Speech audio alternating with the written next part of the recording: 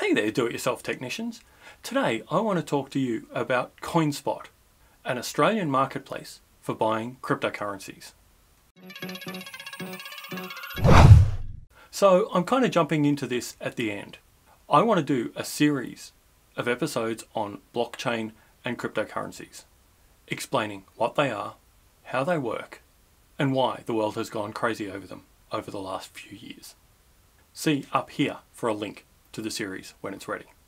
But I've just jumped into the crypto market myself, and to do that I needed to create and secure an account.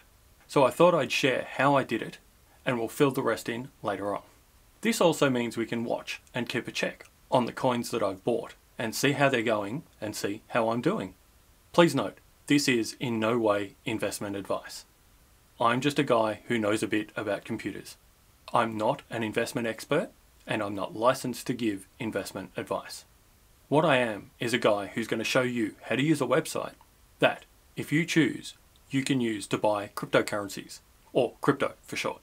Before we dive in, I want to say there are thousands of different cryptocurrencies in this marketplace, and more that you can only get to in other ways.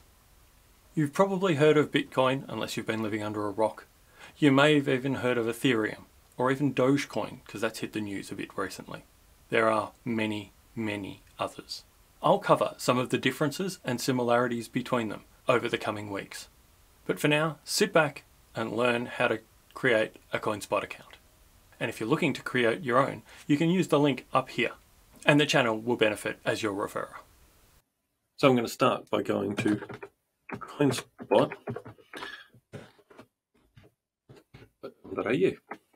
Like most of these sorts of sites, we click register. We need an email. And we want a pretty strong password. I'm fairly sure I'm not a robot. Oh, okay, it runs a really strong looking password. That's good, I suppose.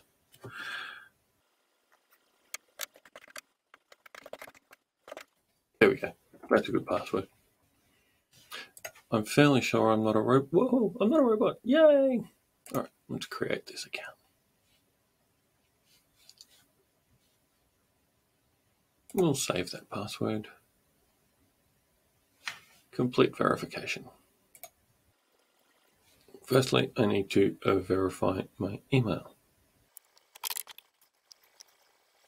Okay, email verification completed. This is a personal account.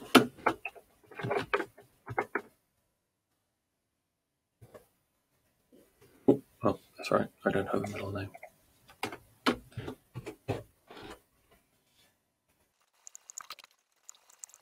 I'll add in my address, which hopefully you can't see. Am I a politically exposed person? I don't think so. Now I have to upload at least one of the documents below. My driver's license. And then I submit that for verification.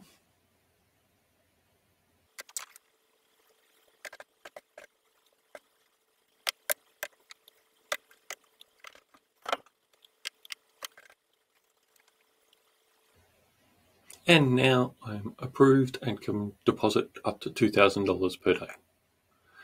I don't really want to deposit $100,000 a day, so I'm not going to increase my limit. And here I have my portfolio, which is empty, not surprisingly. So what I need to do is deposit some funds. There's a variety of different ways. I personally like PayID. In fact, if you don't know what PayID is, you can check up here. And I have an episode all about PayID, online banking, and that sort of stuff. So I'm going to enable PayID on my account. All PayID deposits must include a description comment that Coinspot provides in your bank's description or comment field. And there's a help article. I understand.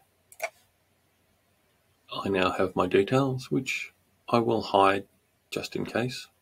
I think you can only use them to put money in my account. but just to be safe. It's instant, it's free. I can do a minimum of $1 and a maximum of $2,000. So what I need to do now is deposit some money into that PayID.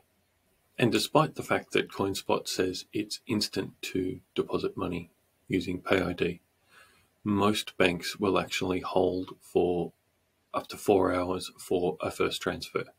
So as soon as the money's here, I will come back and continue this video.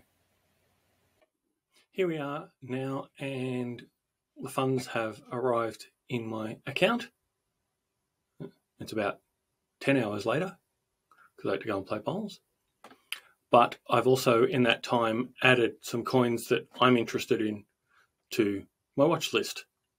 I have to say, I am in no way giving financial advice or investment advice.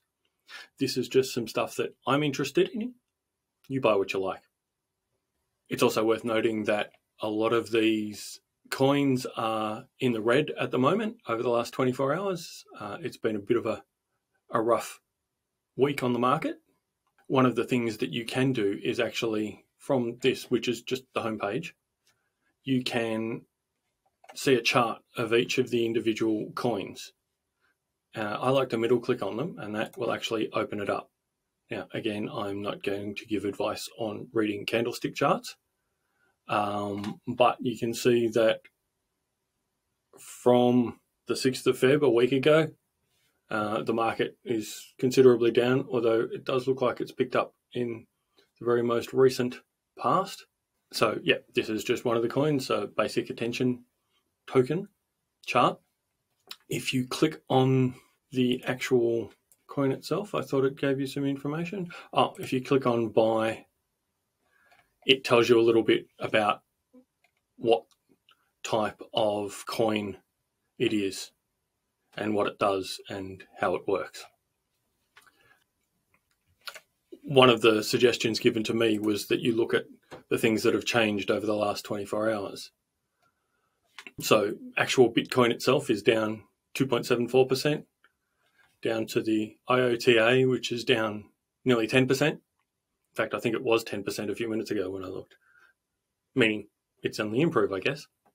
So now it's a case of buying and eventually selling. For example, I'm going to buy some Bitcoin. How much in Australian dollars? So obviously one Bitcoin's nearly $60,000. If I want to spend 50 Australian dollars, then that is 8/10,000ths of a Bitcoin, roughly. And I can buy that. Confirm. It cost me 50 cents, which is a 1% fee. And I bought it. So I can now go to my dashboard, and underneath my watch list, I thought was my portfolio. Maybe it hasn't updated yet. Reload. Is my portfolio, which has lost 50 cents because that's the fees that I paid, and I have $49.48 worth of Bitcoins. I also want to buy some Ethereum, which I will also buy $50 worth of.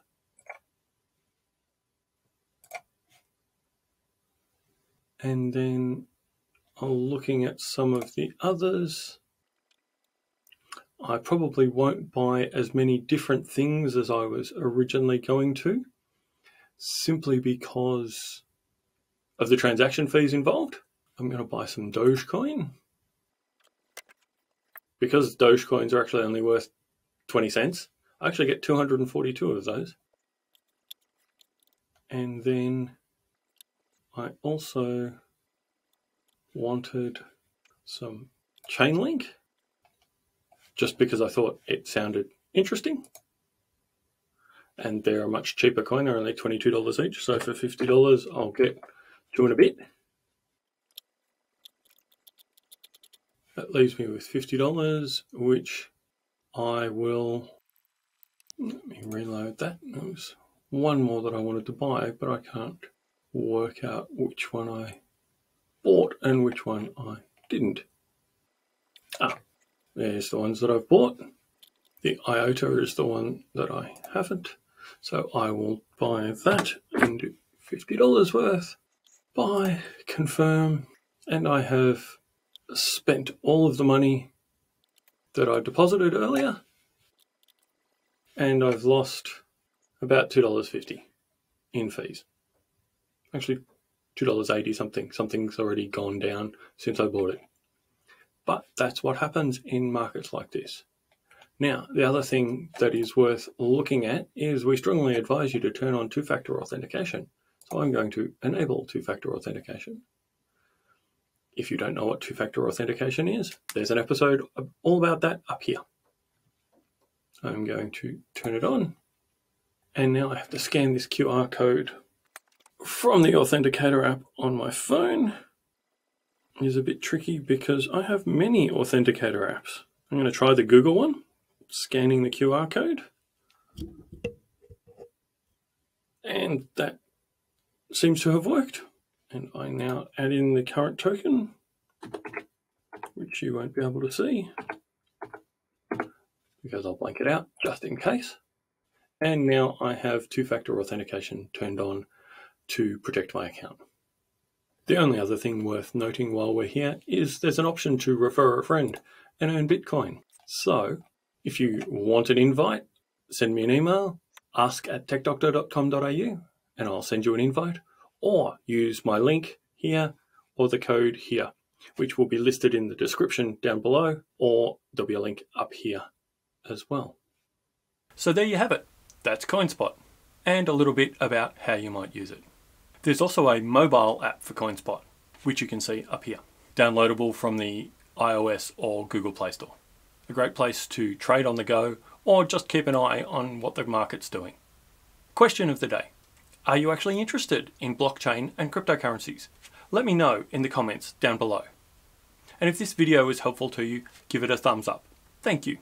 The Tech Doctor exists to help you become your own technician.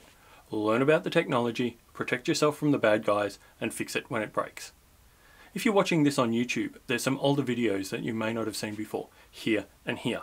And you could subscribe to the channel by clicking down here, and our newsletter by clicking up here. Thank you so much for watching. Have a great day, and I'll see you on the next episode. Bye.